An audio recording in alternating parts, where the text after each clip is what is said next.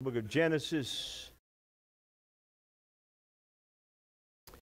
chapter 26, verse 18. When you find it, I need to know if you're comfortable.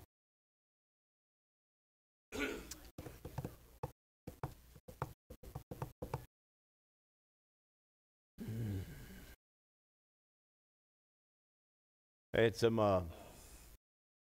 this week I did a funeral for a 66-year-old lady that had passed away. I actually was in the hospital with her right before she passed. Then yesterday, Miss Jeanette's grandson, who was in his mid-30s. So it's been one of them trying weeks. Jeanette Roberts, who's been with me a long time. I've known Jeanette, I'm guessing, what do you think, Rhonda? 35 years or longer? How long? Yeah. Right? 30, at least 30. Yeah. You know, I look back on it, it's kind of funny, H, because when I first met Mr. Jimmy, I thought he was old. And he was probably in his late 40s, early 50s, somewhere around in that age. And that was Jeanette's husband. And I loved him. I love Mr. Jimmy. Now, how many remember Mr. Jimmy? Maybe y'all remember. I loved him. My problem with Mr. Jimmy was I think he was raised in church that, or some, I don't know where he got it, but he liked to kiss you. And he kissed you on the lips. And as a man, I ain't got a gay bone in my body, but I can tell you right now, you're going for my lips, I'm turning just a little, Kenny, let you get me on the cheek, you know. But he meant no intent by that. He had just a love for people. And he taught me to love people. I didn't even realize, you know, he was a ship captain. He ran a boat, a sailboat, loved doing all that. But then he was a cowboy too. There was a cowboy side of that man, and he'd come out to the ranch, and he'd get on the meanest horse, and that horse would buck him. Kenny, you gave me some of the most sour horses. You know, I still love you, sir. But I can't believe you did that to me. People just say, I got horses. You want them? I sure, I'll take a couple good horses. Shh. Them horses darn near killed everybody on the ranch. I mean, bucking and jerking. And I remember Mr. Jimmy getting on one, that thing bucking on him. Next thing I know, he done made it into a pretty good little horse. So, you know, I'm traveling down memory lane here for 20 years this whole week, man. It's just been a blessing to me. The book of Genesis, we find a man by the name of Isaac, who is his dad's name was Father Abraham. Had many sons. Don't sing it. I got it right there. But Isaac, he only had actually two sons. He had a son who became the father of a Muslim nation. He had a son became the father, actually, or the leader of the Jews, Isaac. This week we saw the battle take place in Israel, where Ishmael attacked Isaac. Y'all understand that? Are y'all figuring this out? This thing has been going on for 5,000 years. Ishmael has attacked Isaac again. Ishmael hates Isaac. Ishmael believed he should have got the birthright. You know, Mama slipped one over, and Isaac got it. And he got the blessing. And ever since then, Ishmael has hated Isaac. And you don't realize that, and I'm not against the Muslim world. I'm really not. I mean, I've got Muslim friends. I was with one the other day, and he pointed up at the TV. He said Hollywood got it wrong. He was watching Robin Hood. Yeah. Y'all see what I'm saying? If you ever seen the movie Robin Hood, you know there's some Muslims in there. I'm saying Muslim, not Muslim. You Alabama or American, y'all say Muslim. They say Muslim. Okay. He said, they got it all wrong, Pastor Jerry. And I said, I know, that's just Hollywood. So there's good ones. There's good Jews and there's bad Jews. Amen. Hey, good Texans, and then there's better Texans. Amen. I know my audience. So here we find it. Genesis chapter 26, verse 18. Isaac, son of Abraham, reopened the wells that had been dug in the time of his father Abraham, which the Philistines had stopped up after Abraham died. And he gave them the same names his father had given them. Isaac's servants dug in the valley and discovered a well of fresh water there. But the herdsmen of Gerar quarreled with Isaac's herdsmen. It said, the water is ours. Who dug the well? Isaac dug the well. He redug. He got him up. And then these guys show up and say, hey, it's ours. Okay. So he named the well Esek because they disputed with him. Then they dug another well. They quarreled over that one also. So he named it Sitnah. Have you realized that quarrels have still been going on for thousands of years? And there are still groups of people, even in families, that still quarrel, fuss and fight over stuff. It's nothing like some sound effects while you're preaching right there, you know what I'm saying? He moved on from there and he dug another well. And nobody quarreled over it. He named it Rehoboth, saying, now the Lord has given us room and we will flourish in the land. Father, I thank you for the word of God. Let your lips anoint. Let my lips be anointed by your word. I thank you, Lord, for your presence, forever being with us. I thank you that this week you brought Pastor Mike Van Britsen, my pastor here, to bless and honor this house. You brought Brother David Huff. Even at age 79, he's still rocking.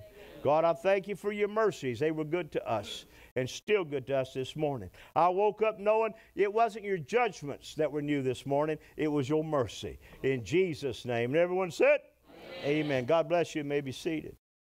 Dug a well, they quarreled. Dug a well, they quarreled.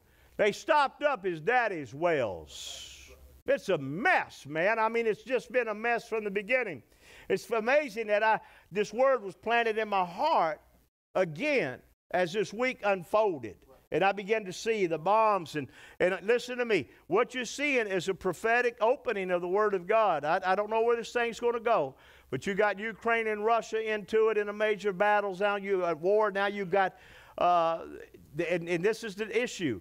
The Jewish people there, like them or love them, and I do love them. I thank God for them. I believe they're God's people. I do not believe that they got anything over you. I think we're all in the same boat together because of the blood of Jesus. Amen?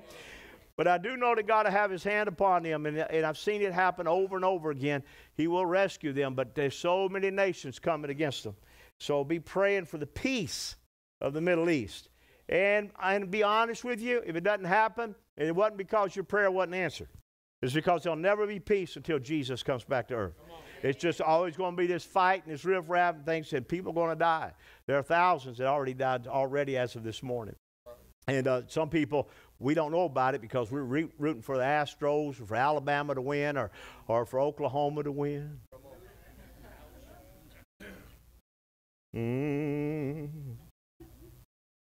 One word stands between success and failure in your life. The word is resiliency. To be able to have resiliency. As I reviewed over the last 20 years, the one word that stuck out about the little country church was resiliency.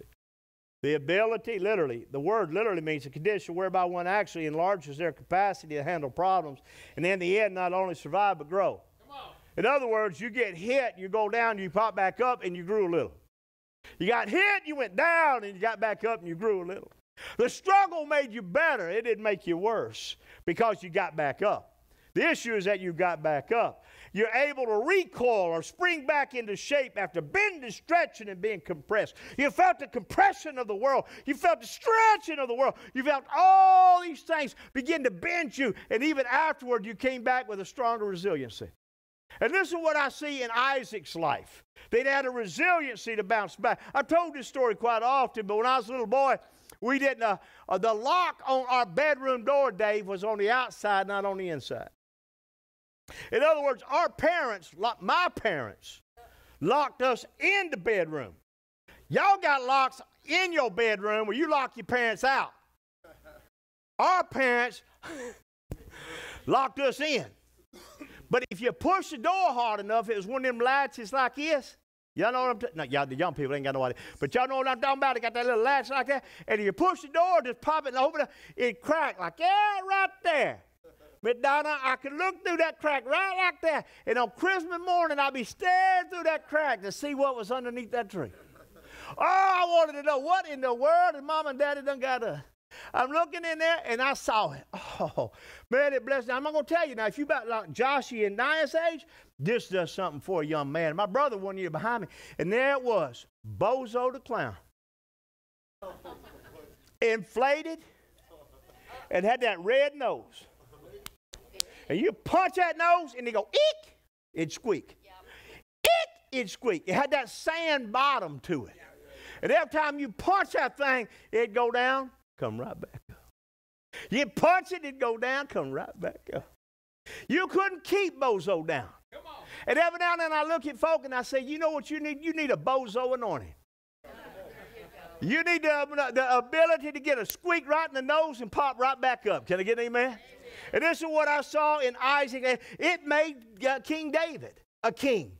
Resiliency. Amen. It made Abraham, from dad to big daddy. He stayed with it and had children in his old age. It made Simon into Peter, a little rock into a great rock, Petra. Amen. It made Saul, amen, into the Apostle Paul. It was resiliency that made these men and women I see in Scripture. The problem most of us run into is that when risk hits us, we get locked down.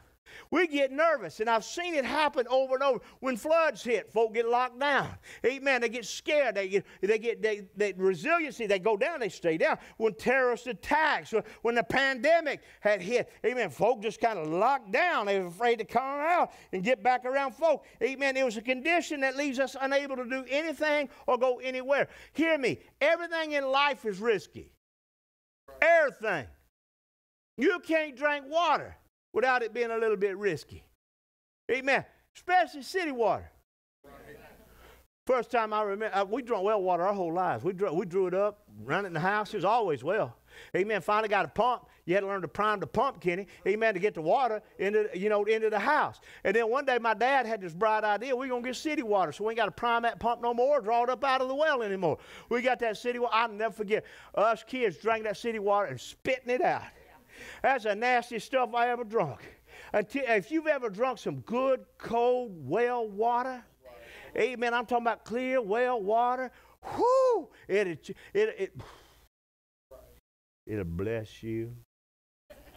It'll keep you live long. Amen, you live long drinking good stuff. So again, everything's risky. Amen. I'm reminded here of our assignment of the little country churches. Amen. Just how resilient God's people can be through misunderstandings. We've had people dig dirt from useless wells and throwing it at each other, flood after flood. Over the years, I've watched myself and others bounce back again and again. Amen. As I look back over the years, I realize several things about us and about people of resiliency. First, resilient people continually seek to reassert some command and control over their destiny rather than seeing themselves as passive victims. In other words, I ain't going to let you run over me. I'm bouncing back. Amen. I'm not going to let you just control me. Second, resilient people have a larger than usual capacity for what might be called moral courage. In other words, refusing to betray their values. They're a Shadrach, they're a Meshach, they're a Abednego, they're a Daniel. They're just going to keep standing for God no matter what this world throws at them. If people talking about taking the mark of the beast, they'll know what the mark is and they won't take it. You know, I know we get confused about all this. I see all these little internet posts about what the mark is and all this other. I'm going to tell you, when it comes down, you'll know. It won't be one of these. They're not going to sneak up on you. It ain't going to be no sneak up. You know, you're going to know it. And when you know it and you know her, you're going to know better than to mess with it. Amen. And you'll be resilient. Resilient people find purpose and meaning in their suffering. They know that whatever they're going through is not about me, it's about somebody else. That if I get sick and I come through it, somebody else is going to get sick and they're going to have to come to me and I'm going to help them get through it. Somebody go through relational issues in life and I've gone through it, they're going to come to me and I'm going to give them advice on how to get through it. Amen. This is why I find what I've gone through in life. You know, I walked in here today wearing this here boot. I looked around, there were two teenagers already wearing the same boot. And I said, dear Lord, you put my boot on just so I can encourage them that everything's going to be all right. Amen. We're going to be all right. Our feet are going to get better. Because the Scripture said God's going to put us on the high places. The Scripture said, blessed that the feet of those that carry the good news are beautiful. Right. I said, God, you lied on that one. My feet ain't pretty. Amen. But to him, they're pretty. Don't tell God what they're not. Amen. If he said that you got pretty feet, they're pretty feet. Come on. Amen. And they're just for me and him to look at. resilient. This Isaac guy, his difficult life journey, the son of Abraham. Things were not easy after his father passed away. His brother Ishmael was bitter because Abraham gave Isaac the firstborn's inheritance. See, we don't play that game much today, but here it was big then. Then a famine came, and Isaac had to move his family to a place called Gerar, where hostile Philistines were cramming garbage into wells that Abraham, his father, had dug. It's like pouring sugar into the tank of an F-150. Amen. It's a terrible thing to fill that well. And that well was so important, amen, because in the time of Abraham and Isaac, only one's own well made you prosperous and blessed. I can tell you this right now. You don't build a house unless you got water for that house. There has to be a connection to water. Water is a life-giving substance. Amen. That's why Jesus talked about water. He talked about, if you drink from me, you'll never thirst again. He told the woman at the well. It's very important to understand that life-giving thing of water. Water. God gives us water. He's amazing what he does. So when they found a well, it was a powerful thing. We're going to build a home right here around the well. Amen. Jesus, you often see when he traveled near wells. There was a blind man by the pool of Bethesda. A pool was there of water. There was a woman at a well. There was always wells when you look at Scripture. So if you had water, you could be blessed. You could care for your animals. You could grow crops. Water equaled life. The question, why would anyone want to stop up your well? You got a well inside of you. Jesus said, spring up, O well. Spring up, O well, inside of us. When I worship, the well is gushing. Amen. When God blesses, the well is gushing. There's a well inside. Some folk wells start drying up. You don't want a dried up well. Can I get an amen? So what would cause this well to dry up? The Scripture says in 26 of Genesis, verse 12, Isaac planted crops in that land. The same year reaped 100-fold because the Lord had blessed him. I'm telling you that what would cause a dried up well is envy, discontent, and another superiority. When you look at somebody else and you begin to compare yourself, and I'm going to say this to you one more time, comparison demoralizes. Quit looking at beauty queens expecting yourself to be pretty when you're 80 years old. Don't say that, Jerry. Amen. Don't be looking at, listen, guys, we all had our pretty times in life. I look at these teenagers. Lord bless you, Joseph. You look at our teenagers, they're beautiful, handsome men, pretty young ladies. And then life happens. 40 years later. We can't change that. We got to embrace it. It's called seasons. It's a season in life. I had a good season when I was young. Amen. Now, I don't have the pictures to prove it. This bunch does, but we don't. We ain't got that. I can tell you this, lived a good life, enjoyed life. Amen. It's been good. But I look at this and I realize that there are people they're discontent at another superiority. They see somebody else that's better at something than they are, and they get upset over it. Here was this man, Isaac. The man became rich. His wealth continued to grow until he became very wealthy. He wasn't just rich. He was wealthy. Amen. The word in the Hebrew language is fat. Right. He was fat. Amen. That mean physically, it means spiritually. He was fat. Man, he's growing up there. He had so many flocks and herds and servants that the Philistines envied him. So all the wells that his father's servants had dug in the time of his father Abraham, the Philistines stopped up, filling them with earth. Why did they fill them with earth? Because they envied him. When people envy you, they envy your superiority. They envy your wealth. They envy your riches. They envy your friends. They envy your lifestyle. They envy your love for God. They try to stop up your well. They try to put you down. They try to say things to shove that well that you got. They try to throw things on top of it. Beware of folk like that. Whenever people desire what you have but refuse to go your route, that's envy, my friend. It's not about your things. It's your contented attitude that people envy, the blessing of God, the peace you walk in. So what can stop up your well? Whenever you hold unforgiveness towards someone, we give place to the enemy of our soul to throw dirt in our well. That's right. It will produce a loss. If I allow people to hurt me and I hold unforgiveness toward them, now I'm going to stop my well up. And what's going to happen, it's going to take away my joy. Nobody wants to be around somebody who ain't got no joy.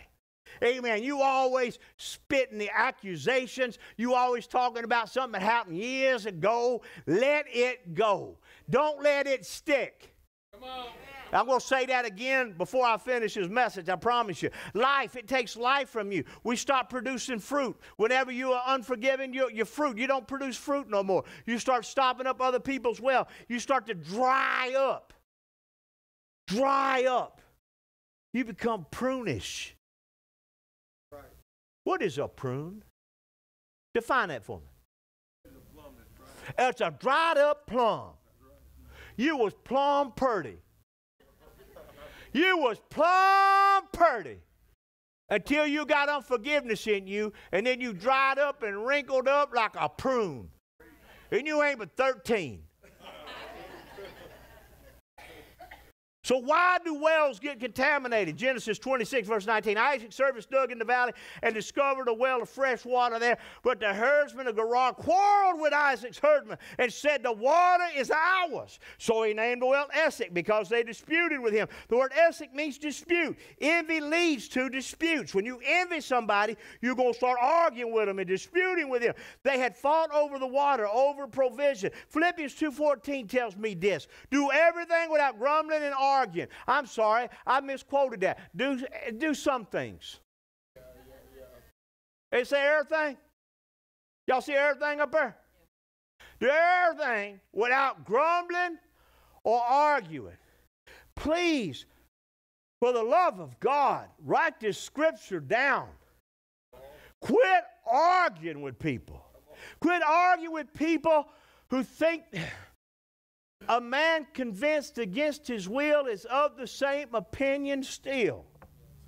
You're beating your head against the wall, trying to convince them that your favorite team is going to win a Super Bowl this year. Just because you betted on them at 100-1. Do everything without grumbling or arguing so that you may become blameless and pure. Children of God without fault in a warped, what kind of world are we living in? A warped and crooked generation. Thousands of years ago it said this generation was warped and crooked. How much more warped do you think we are now? Justin, we warped. Amen. When you warp something, you know what the only way to get a warp out is lay weight on it until it stretches back straight again. Amen. You got to put weight on it. Amen. To take care of that. This generation needs that kind of way. Then you will shine among them like stars in the sky. How do I shine like a star? Quit arguing. Quit grumbling. You know what grumbling is? It's just that. It's that. What did you say? What did you say? You ever heard somebody walk away and what'd you say? I heard. You know them umpires will throw you out of the game. If you strike out and walk away, they don't know what you said, but they assuming you said something about them, and you grumbling. You could have walked away and said, my mother-in-law. Somebody said, well, what's mixed emotions? That's when your mother-in-law goes over a cliff in your new car. I'm sorry. You'll get that later. Grumbling, always grumbling about something. Amen. I got to keep moving here. I'm going to get in trouble. Pastor Joseph, don't use that one, please.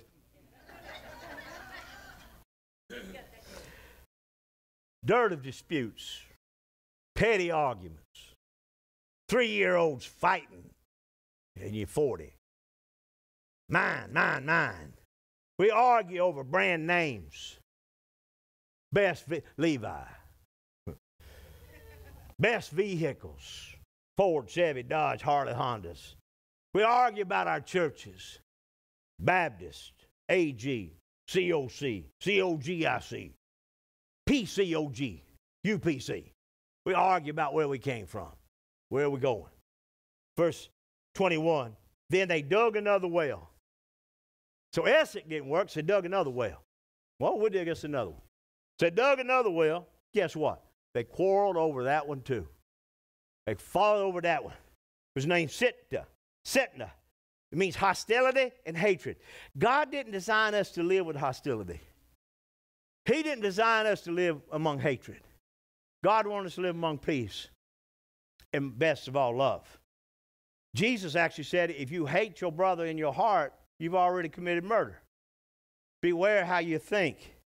So it's vividly clear in the medical world that bitterness is closely related to the cause of disease in the human race. That if we hold bitterness within ourselves, within our heart, psychologically, we start messing up with our mind, and now we start hurting ourselves physically because it's all connected. Your body, soul, and spirit are all connected. You keep your spirit healthy. Some people are only concerned about their body. I got to get my body in shape. I got to do. Your spirit, man, is crying out, feed me. Feed me. You muscle up, muscle up, muscle up, run, run, run, run. Feed me. Feed me. And so we all, and your spirit man go, feed me. And then you pick up the Bible and you start reading, and your spirit goes, ah. Hear the preacher? See, bitterness, let me tell you what it's not. Bitterness is not a fruit. Bitterness is a root. The Bible calls it a root of bitterness. It is a root that produces fruit. Bad fruit. Bad fruit. Oh, there ain't nothing like. If you like eating bad fruit, you don't attend this church. I'm serious. I bet nobody in here just loves to get a really good brown banana and just suck it down like boiled okra or raw oysters. Just take that good brown banana and just can't let it get brown enough because that's how you'd have to eat it. Or get a good peach and it looks good on the outside and you bite into that thing and see nothing but brown and a half a worm staring at you. Don't say you ain't done it. It happens to all of us. So it's a root that produces fruit. All roots begin with seed. All roots. Seed is sown. Somebody sows a seed into your life. They throw something into your well. The root grows down and produces fruit above. The seed has to germinate, though. That means you got to give it a time. I've often said whenever offenses come, help me, Lord, bring back to memory to this brain of mine. Don't rehearse it. Don't rehearse it. Quit rehearsing things that have been. I'm preaching to the preacher today. Don't rehearse it, but reverse it. Be kind to those around you. Reverse it. That's what Jesus taught us. Be kind to those who abuse you and hurt you. Just turn it back around. Flip that thing. Just reverse it. Amen. So the seed has to germinate. The soil has to receive it before it can produce from the soil, and the soil determines the harvest. So what are you saying, Pastor? I'm saying deal with the seed early. Don't let it stick. Don't let it stick. Don't let it stay. I told you I'd tell you that again. Don't let it stick to you when it comes to you. Learn how to shake that thing off. Learn how to deal with it. Amen. Say, old Sam the mule. Come here, H. Just stand right there at the bottom. Turn face to people. Put your hands on your knees. Old farmer had a mule. Boy, he loved that mule. His name's Sam. Sam the mule. What do you say, Sam? That's what he said. He loved Sam. And old Sam got in a situation where he fell into an old well. And the sheriff and the man yelled, "Give me my shovel." And he grabbed that shovel. And he said, "Sam, I hate to do this to you, but I'm going to give you a sack of feed tonight. Eat all you want, son. Because in the morning, I got to deal with you." So he threw that feed in there, and old Sam ate, and he loved old Sam. Say something, Sam. So he walked over the next day, and he looked at it, Sam, and tears in old farmer's eyes, because Sam been such a good mule. Say something, Sam. And he got him a shovel full of dirt, and he threw it in and hit old Sam on the back. When he hit Sam on the back, Sam thought it was a horsefly, and he just shook it. Shake it, Sam. And he threw another bit of dirt on that and hit old Sam on the back, and he just shook it. Shake it, Sam. He threw some more dirt on that and he shake it, Sam. Calluses have now formed where blisters once were on the old man's hands. He shoveled all day long, sweat dripping down on his overalls till he unbuttoned one side here. He threw more dirt in there, hit old Sam on the back. Sam shook it off, stepped on it, and walked out of the hole. Come on, y'all give Sam a hand. The principle is this. You got to shake it off. You can't let the seed stick. Amen. You can't let the offense stay. You got to shake it, step on it, and walk out of the hole. Y'all understand your preacher today? Now, I got to start shutting this thing down. Now, I'm preaching a lot more than I thought I was going to do. Amen. Don't let it stick. Amen. How do you deal with it? Ephesians 4:31. Let all bitterness, wrath, let wrath, that anger, that clamor, evil speaking, let it be put away from you with all malice. Be kind one to another, tender-hearted, forgiving one another, even as God for Christ's sake has forgiven you. You forgot how much Jesus forgave you. You forgot the theft, the fornications. You forgot the lying, the speaking bad of your neighbor. Amen. The mean things you done when you was young that you thought nobody saw it, but he did. Amen. You forgot the anger and the malice and all the things you did in life. He look at it at the end. For Christ's sake has forgiven you. Let people go. Release them. Forgive them and quit talking about them. Boy, our church a double in a month. We learned these decisions. He said, be kind to one another. To me, kindness has become the secret sauce of my life. I've decided, God, I am going to learn to put away some things, and I'm going to start being kind toward people. Everybody say kind. It's not hard. Just be kind. I don't like them. It's okay that you don't like them. Just be kind. You don't have to say anything. So you don't say, well, I ain't got nothing good to say. Don't say anything. Shut up. I used to have people tell me, you can't say shut up. Shut up. Tell me why I can't say shut up. Well, that's rude. No, I ain't. Shut up. It's biblical. Hold your tongue. Don't say anything. Don't just let it go. Don't say anything. The third well they dug, they went from Esek to Sitnah, and the scripture says they just kept moving away. Sometimes you just get tired of dealing with the same old stuff. You just move away. Don't mean you relocate your home. It means you relocated a relationship. Amen. You relocated the people that have been pouring into your life. Just relocated. So he relocated himself, and he dug another well. And he named it Rehoboth for a reason. One was Esek, meant envy. One of them meant dispute. Now he goes to this place. Now the Lord has given us. He moved on from there, and he dug another well, and nobody quarreled over it. He named it Rehoboth, saying, now the Lord has given us room. We'll flourish in the land. There are times I get room here. Here's where the room is. No longer cluttered. No longer the enemy is throwing things into it. It's garbage in, garbage out. I just no longer am I going to give room to it here.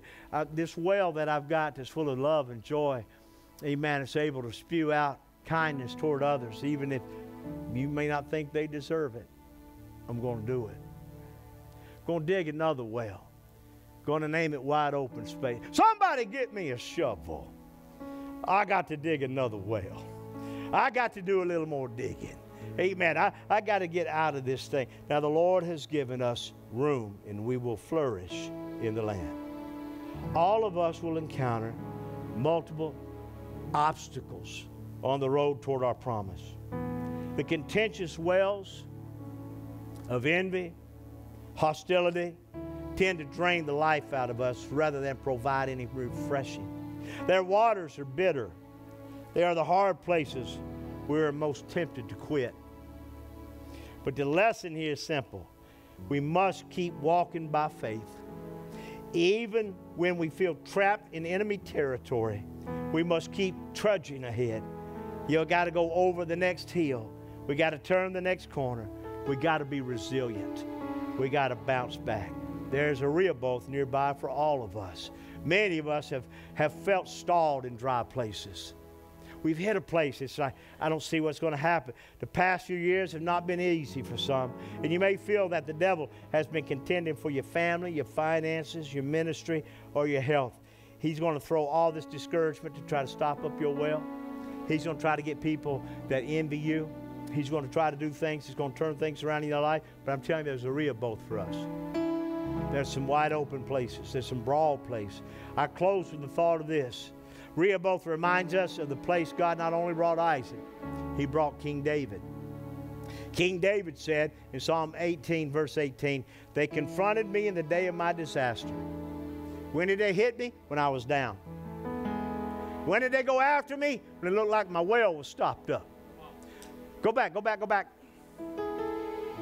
They confronted me in the day of my disaster, but the Lord was my support.